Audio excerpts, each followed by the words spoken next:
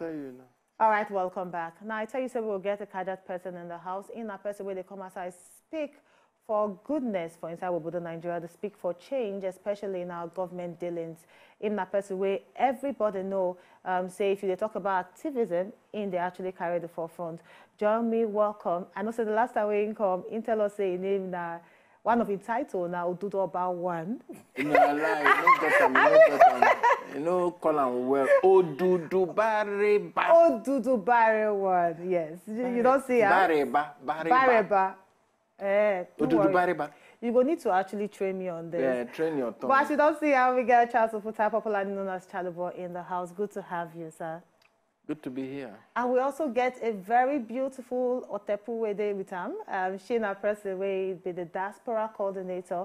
I'm Joey. Welcome, Doris Udensi. Good to have you. Thank you. Now, first of all, I just want, because I just reread more yesterday, and because I follow you on Twitter, and I see a particular tweet where you actually tweet, and I just won't read them out. Now, you talk, say, for 40 years, you say, for 40 years plus, I have been tearing my heart out for the underdogs, the poor, the less privileged, and the Nigerian youths, nudging them to stick to their dreams and to never let anyone kill it for them. I did very glad, say this consistency and tenacity has encouraged millions of youth. Now let's talk about Mumu Don to end. You feel, say, the message where they actually try to pass across, it actually go into the head of our government and also, more importantly, into the head of the Nigerians? The message where they pass along for the past 40-something years. Of course. Of course, because some young people, when they look up to me, they say, this man, he no won't die. He no won't agree. He has been consistent. He's been tenacious.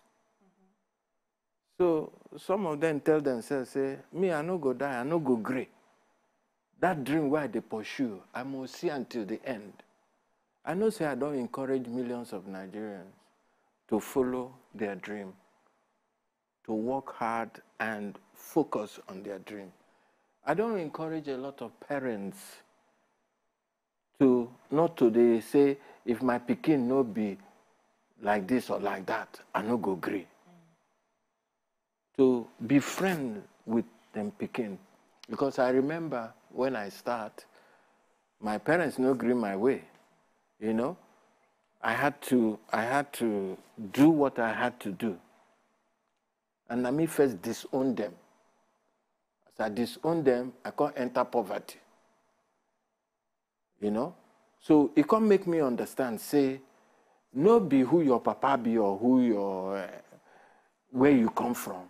Now you, the person, you get liver. Can you look at a dream, follow it, and see it to the final conclusion? You know, so I like young people. I like the underdogs, because me, at one point, I was an underdog, at least to my parents. And say, this one will go you know anywhere. what, I want to talk about the Nigerian dream. Now, as a youth, what I want now, I want to see quality education. I want to see our healthcare sector working for my benefit. I want to see government bringing out policies where it will actually work well for me. I remember last year when we get you inside the house, you talk about how 2019 election, you see and say the Nigerian youth, that they're very woke. That one means that they're very involved in politics. But we see how the election actually turned out. Now, with the turnout of the election, you feel, say, we really want change for Nigeria? We know our voice never allowed reach for that change to happen. And now people, they force themselves on us. The people where they no be we voter, they sure that one. No be we vote them, then force themselves on us. When they talk, your Mumu supposed to do, your Mumu supposed to do. Now make you vote your conscience. Now, we don't finish vote now. I know sure say the people where they now we vote for them. But now they don't dare. So we get to change our plan. And that changing of plan be say, number one, make we make our Mumu do for real. Make we understand, say, now we be government. Make we know, say, if you know, ask how far from those people waiting, say, now your God. But they are actually servants. They are your servants. So it be like, say, you self, maybe you get business. You don't employ accountant. You don't employ manager. You don't employ different people. And you come, you know, they ask them how far. When I know they get meeting, how you want them to behave? Your business, Kuma, go die now. Because you're not interested. The docility is too much. And they talk, say, Nigerians are the most arrogantly ignorant set of people. I know. You know? So, first, it starts with the mindset. Because the mindset we're there now for ground. Okay? The mindset, poto. The mindset, poto. The mindset is messed up. Where people go, they think, say, nobody feel they good again. Do you know that being good is anti-social? To do good self, people go, they say, why go do that good thing? Oh, somebody send you, somebody don't give you money, don't collect money from... To even do waiting your soul, they ask you to do, that is how bad it is. We have like a crab in the bucket mentality. We get to pull anything, we'll be like, say, you want rice. Pull and down, make all of us stay the same level. Make we know, say, nobody, they rise. We're going to talk about this mindset when we come back after the break, and then discuss the new baby now, where we know, say, you don't get. I will discuss that with Doris, so we'll come back after this break. All right, welcome back. We still talk about the state of the nation and how to hold our government accountable for some of the promises then where they don't make to the Nigerian people. And with us in the house, we get Charles Oputa, popularly known as Charlyboy, and we also get Doris Udenzi, who will tell us more concerning this new movement, and they call them Now We Be Government. Now, we know say we get our Mumu Don't Do, and now we get Now We Be Government. You feel tell us more concerning this movement? Yes, our Mumu Don't Do was an initiative, a campaign we did for the election, pre-election and the election, to tell the people of Nigeria that our Mumu supposed to don't do. Let's start voting competence instead of religion and tribe, because mainly that's what we vote. He's from my side. He's a Muslim and a Christian or whatever. Not really can they do the job. So we try to tell people, tell the Nigerian citizens, say, you have to vote right. Okay, we don't finish the vote, Nabi. We got what we got. We have to work with what we have. So now we have to change gear to say, this is what we have. We have to work with what we have, right? Therefore, let us get involved. Let us participate in our own governance by asking questions, by demanding accountability and transparency. So what we're doing with our Mumu Don't Do is just, with Now We Be Government, is just to strengthen the office of the citizens. To educate the citizen, that person in a village, we know they watch TV, we know they for Instagram or Facebook, but they just there inside village. During the election, they carry 1,000, give them, go vote for anybody or something. Let's take this message to them, say, unless you begin to demand, the people who don't enter, we're supposed to be your servants. They're not the boss. You are the boss. We are the boss. They're not. They're supposed to do what we want. They're there to please us. That's why they're called civil servants. So, but the role we have reversed in this country. Our servants now are our bosses. And we, the bosses, are now the servants. So because we don't exercise our right, just like Father said, you know, when you have a company and you don't ask questions to see who is doing what, are we achieving results? Are we getting our deadlines together? Are we getting our bottom lines straight and stuff? When you don't do that, by the time you look at it, your company is gone. It's run to the ground. You know, it's not very concerned because Charlyboy actually talked something where it sink deep into my head and talk about our mentality. We have to change it. And I remember covering the election in 2019, and even those areas where they talk, say they know they watch TV and everything. If you go there and educate them on how they need to understand, say they be government, they go tell you, say, okay, how do I want to put food for my table?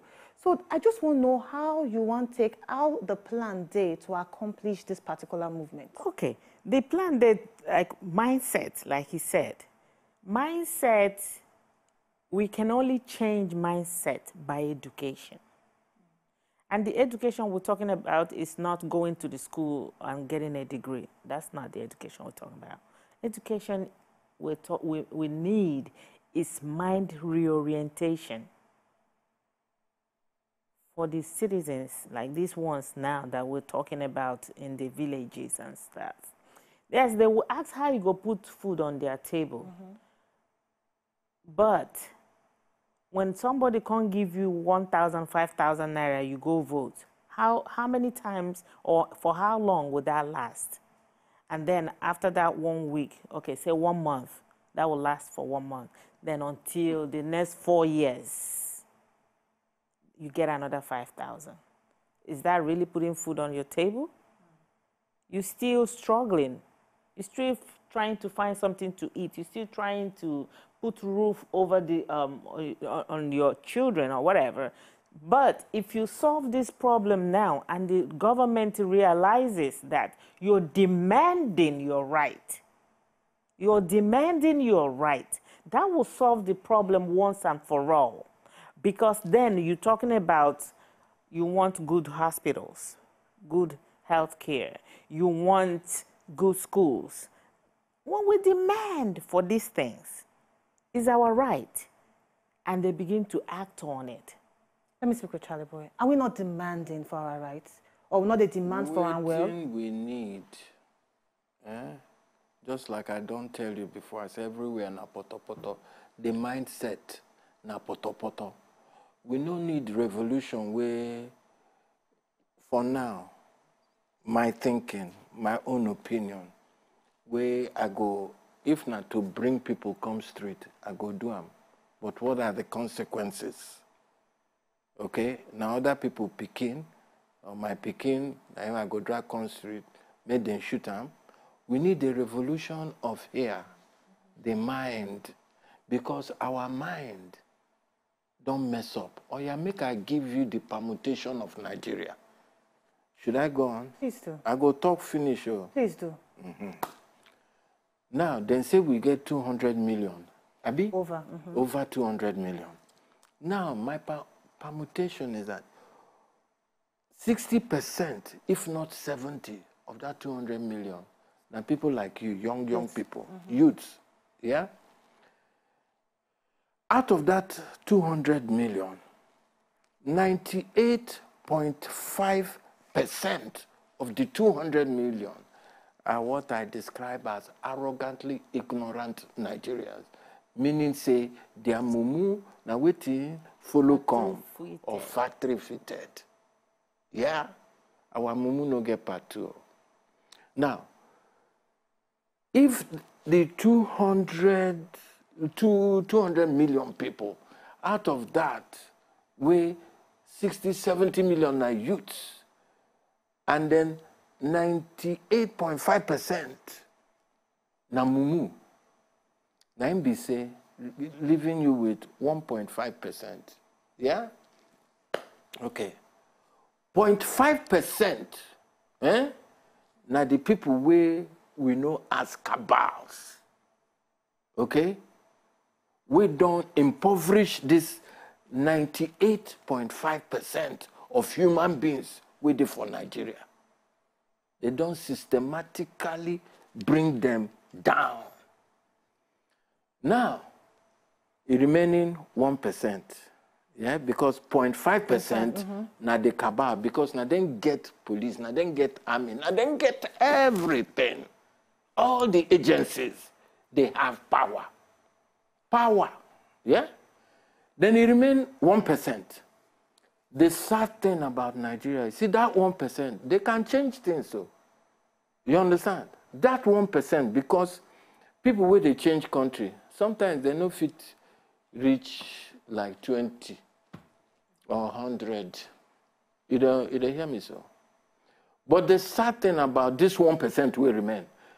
From this 1%, 90% of the 1%, they work with 0.5%. They work with the cabals from that 1%. Then the remaining 0.002%, we I believe say na day a day. We no get money. We no get media. We no get nothing. We no get many of us. Many of us they hide under the thing they pepper us. We won't come out, but no be to come out to go for street. Now to come out in another way, to find other ways. But we don't have the money. And you know, they say truth, they crawl, they walk out softly, softly. But fake news, lies, deceit, everything. Wow, once you just blow them like this, as long as you get money, you go to pump them. Everybody go buy them because all of them are where they are now Mumu. Now Mumu, so anything, any small thing you go grab them. I be who no say Instagram. Now where the fakest of the fake lives they live, social media. Who no say 98% of what they do that social media on a babash. No correct. So except you get this to read something, you can't say what did they happen. You analyze them well. Then you say, no, these people, why don't they lie? Young people like Onana, anyone wanna see Ona go swallow them. And that is what is aiding the mumuness of the mind. Let's talk about some of the states of the nation. I'm going to talk about some of the things that we see now, say they happen. We see them. Let's talk about our educational sector. We talk about the young people, the youth making a large portion of the population. And yet, access to quality education, that's still something where we deliberate on day in, day out. The National Youth Council, now they come outside to say, let's declare state of emergency in our educational sector. How our Mumu will take do us reach, where we go demand for the right thing? Because now we are demanding. But the money that they even allocate to education is not even up to what UNESCO don't put on ground. Did they ask me? Who I go ask? Because this one are part of your movement to educate people, to educate the government. Now we be government. Yes. Okay. That is, it has to start. Educate their mind first. Make them know saying that their responsibility to insist to ask questions. But are we not asking? Not loud enough. No, we know they're loud. Now him, I don't talk. That thing where you read, if you go to the lower part where I talk, say, everybody go back to your house.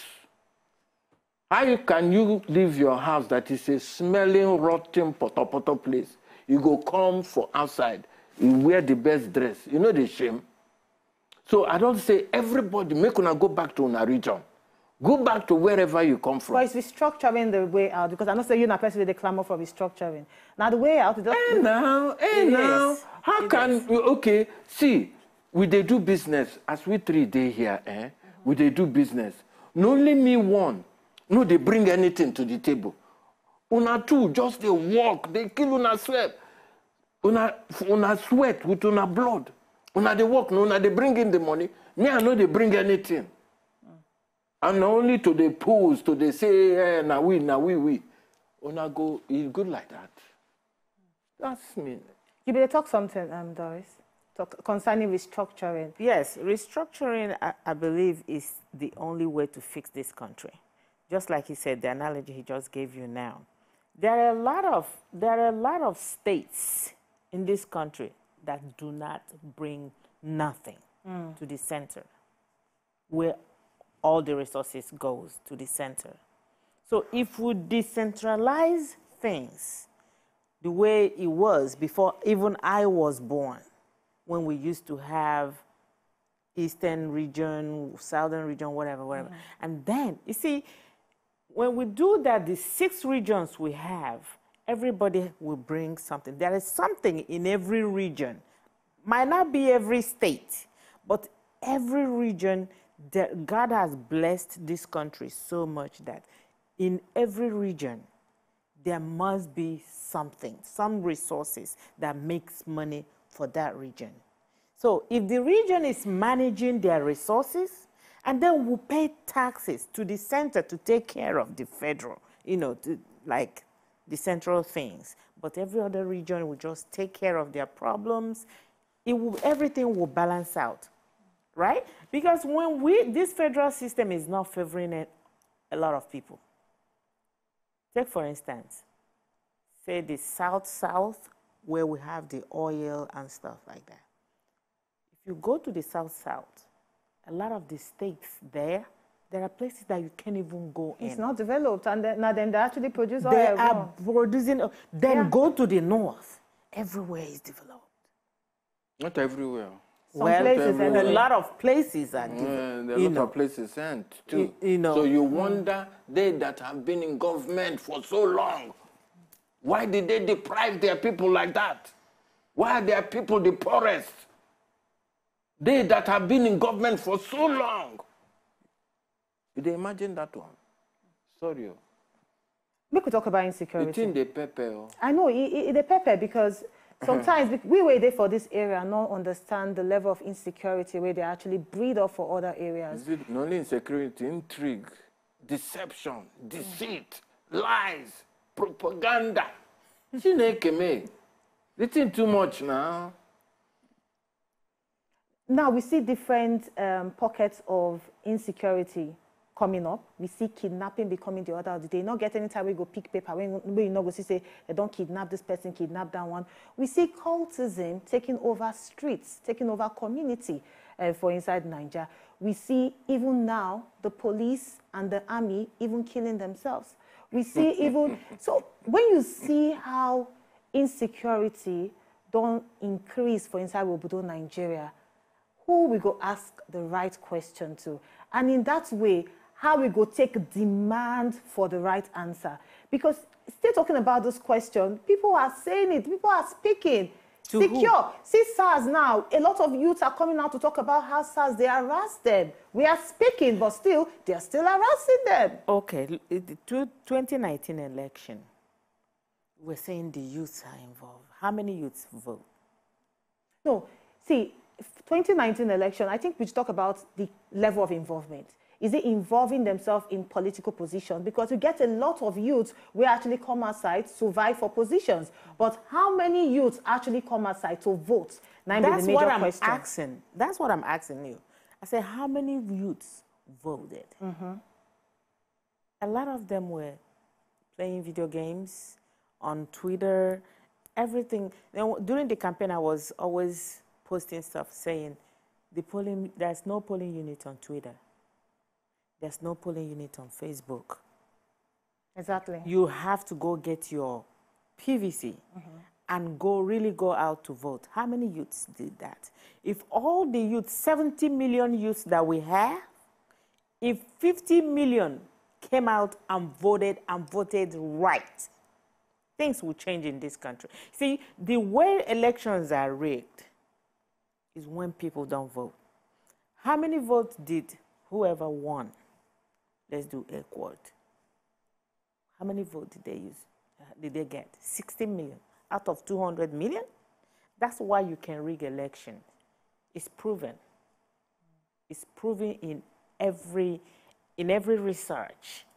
When you can rig election is when people don't come out to vote. If 100 million out of the 200 million came out to vote, nobody can rig the election. And the youths, they don't care. Like, I know they got it bad. Things are bad for them. But you have to really go out there and grab the bull by the horns for things to change. Otherwise, we're going to keep going round and round and round. So the youths really need to take their own future in their hand, because it doesn't look like anybody cares enough to do it for them. But we get this notion, say our votes no go count. That's the thing. And that's why I said everything that's happening in this country is systematic. It's systematic because that is the mindset where they want you to be. Our votes don't count. What is the point of going out there to waste my time? You understand? But make I tell them in the language where she will. They say Pekin. We no waiting kill him, Papa. That same thing go kill him. In as much as I dey feel for the youth, which is why at almost 70, I'm still talking on behalf of the youth. For 40, how many years? More than 4 decades. All the people where they shout now, maybe now them and my son, my Pekin senior themselves. They never born them when we start this thing. Yes, I agree, say, like Doris say then give the youths of today a bad deal. And it's our fault. Those people will come from my own era, babies of the 50s and before us, now our fault. Because rather than confront our enemies, will be the military at the time, most of us run commot. Some hide under. Some do like say, concern them. Because dirty will reach your neighbor house. You don't reach your house. You know that one now. You understand? But they tell Nigerian youths, oh yeah now, then give you raw deal. Then give you nonsense. But it behoves you. What about those people where their papa get money, their papa give them everything? We can't turn out useless speaking. I really wish I could actually keep you for here. And our time will be our friend. I will ask you whether revolution or what we need now. Yeah, mental revolution are what we need. Because if our Mumu no do, nothing fit happen. And they know they ring bell for revolution. When revolution happen, the one will be say, Bege don't come. I go come out for junction, I go see, and we go see ourselves for junction. Thank you very much. So you enter inside the house, talk about the state of the nation and also this new movement called Now We Be Government, where they come outside, sensitize the people, say, you yourself, where they watch us now, you now government, not be those people waiting down for seat. And you need to take matters into your own hands. Thank you very much. Make I just ask you one. You know they provide your own light. You know and they provide your own water. And even Are you not a government unto yourself? I'm telling you. Oh. Thanks, everyone. Say you now enter inside the house. Thank you so much, Doris. Say you enter. And thank you so much, Charles Oputa, popularly known as Charlyboy. To enjoy more of these our Ogbonge videos when you just watch, press this button to subscribe on top of our YouTube page. You go love am.